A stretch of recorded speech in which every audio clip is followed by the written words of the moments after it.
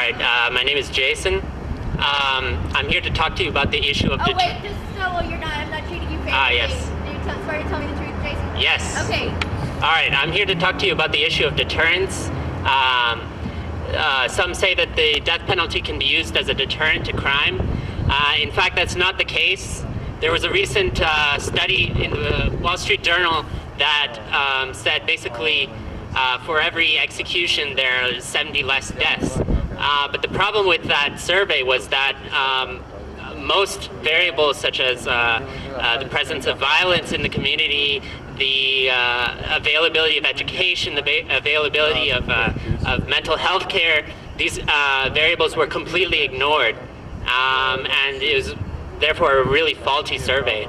Others have kind of said that, well, whatever the surveys say, we should expect that the death penalty is a deterrent because, well, people fear death more than any other punishment. And in fact, that's not really true either.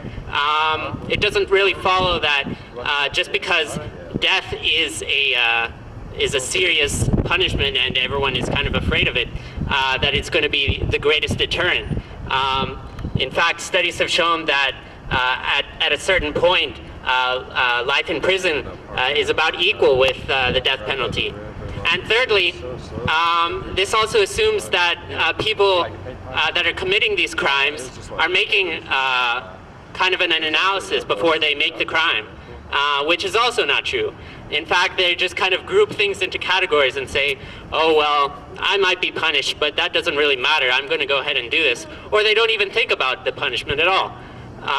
So I think we find that from these arguments, the issue of deterrence is really thrown out. Thank you. Thank you very much, Jason.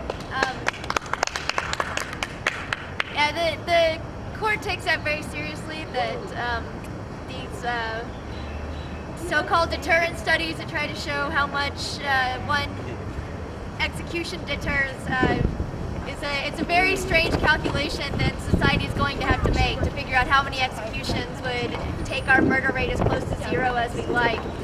That's it's a very strange calculus for the legislature and the judicial branch to take under advisement. So that's very scary. Thank you for the testimony, witness. Do we have another witness?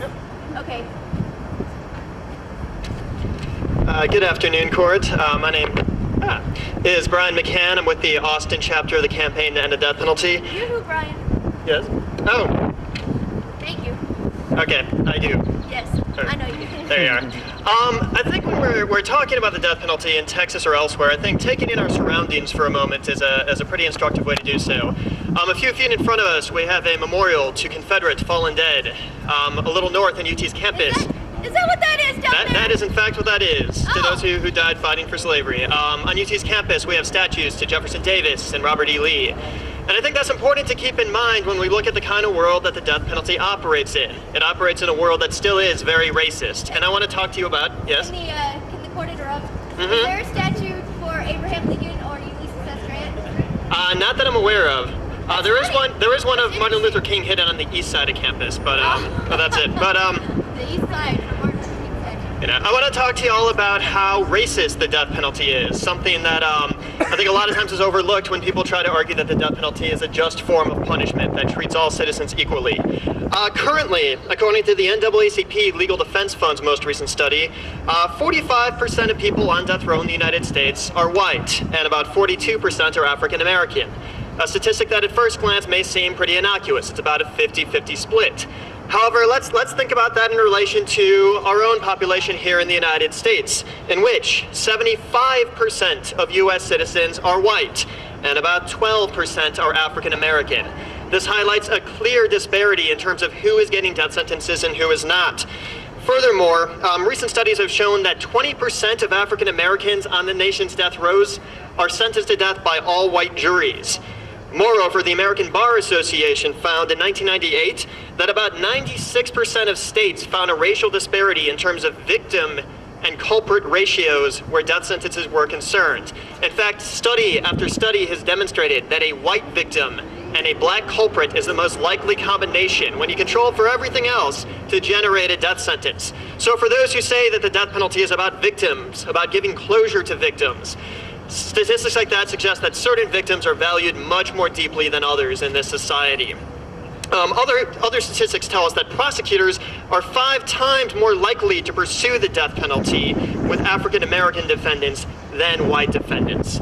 Really, when we look to the death penalty, when we look to the people who are filling death row cells, those small 6x7 cells, they generally are not white individuals, wealthy individuals, but they are marginalized individuals, African Americans, poor people who couldn't afford adequate representation. The death penalty is the most recent expression of Jim Crow style justice that we see in Gina, that we saw back in the Jim Crow era, and we saw it during slavery, and that is one of many reasons why we have to fight for its abolition. Thank you. Those statistics are very useful in the court's evaluation of the death penalty. So thank you very much, witness again. Is there another one? Is there somebody behind? Okay. Please state your name. Preston Mitchum. And you swear to tell the truth? Swear to tell the truth. Thank you. May it please the court. Thank you. The death penalty is a violation of the 8th Amendment's cruel and unusual punishment. In many cases, violate the 5th and 14th Amendment's due process clause.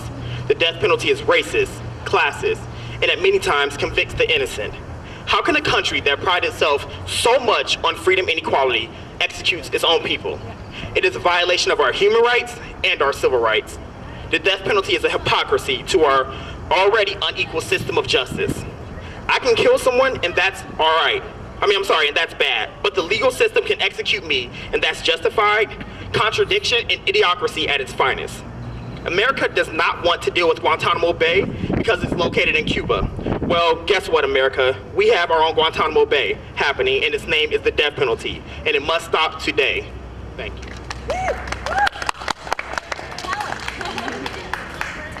That's a good job. Interesting comparison. The court finds that very compelling to compare that to Guantanamo, which is such a despicable thing, but you know, it's the human rights violations are also happening here. Thank you. Hello, I'm Evelyn Israel, and I promise to tell the truth. Thank you. I would like to say today that the death penalty is unjust because it assumes that there's no possibility that people can change. And without the belief that people can change, there's no hope for the future. If we think about all the bad things that have happened in the world and all the horrible injustices that have gone on throughout history, like slavery and the genocides that have gone on, and we believe that they couldn't change and that the people in the societies that have created them couldn't change, how could we even go on living? And why would I even be up here today speaking? The death penalty assumes that nobody who is on death row could change and that they could improve and not commit the same crimes in the future. The idea of the whole prison system is supposed to be to reform individuals so that they can become better and so that they can exist and not cause harm in society. And that's why we have people who have limited jail sentences and we let them out. Why is it for a select few we don't think that they could ever change? And I just think that that's, first of all, completely unfair, but also unrealistic, because everyone has the possibility for change, and without that belief, we can have no hope in the future or in anyone. Thank you.